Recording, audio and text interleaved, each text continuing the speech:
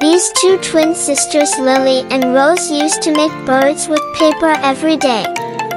Because Lily was sick among them, Rose hung the birds like this in the hope of her recovery.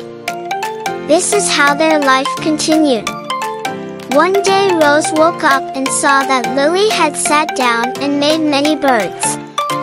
The next day, Lily's body condition became very bad, which Rose was very scared and she suddenly began to cry.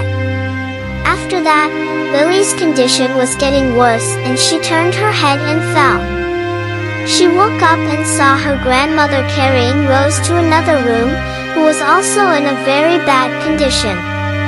Seeing that, Lily was making a paper bird very quickly.